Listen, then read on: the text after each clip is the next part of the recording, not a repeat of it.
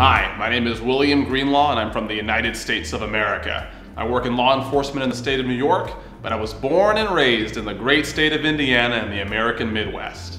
Young individuals can start by simply getting involved. You would be surprised at the amount of things that can be solved by simply getting involved in your local government, working in grassroots organizations, and motivating people of all ages, shapes, colors, and creeds to solve a problem. I think the first step to individual empowerment is education. If you know what is out there, if you know what is possible, and you know how to get to your objective, you'll definitely get there much faster.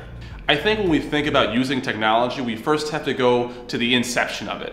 When we're building an economic system that is thinking from top to bottom in a circular fashion. When we're designing technology, we need to not only consider how can we serve individual people, how can we add value, but we also have to think about the end of the life cycle. What happens when this product is done? Where will it go and how will it contribute to the environment? If we think about building businesses and products holistically, instead of just looking at the bottom line, then that is the first step to building a sustainable environment. I think this kind of summit is incredibly important. The future of the world, quite frankly, will be resting in our hands in a couple of ways.